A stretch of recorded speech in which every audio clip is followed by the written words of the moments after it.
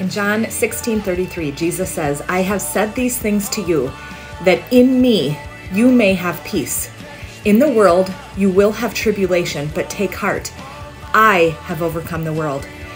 So when we spend time with Jesus and we get in the secret place with what it talks about in Psalms 91, when chaos happens or when difficulties happen in our life, we're filled up with his peace so that when we deal with the situation, we're ready, his wisdom comes out, we have the peace of God that surpasses all understanding to be able to handle the situation. It's still a tough situation, but we're able to handle it with him.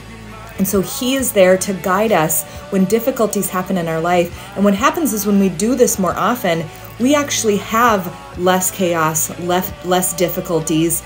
But when they do happen, we're ready.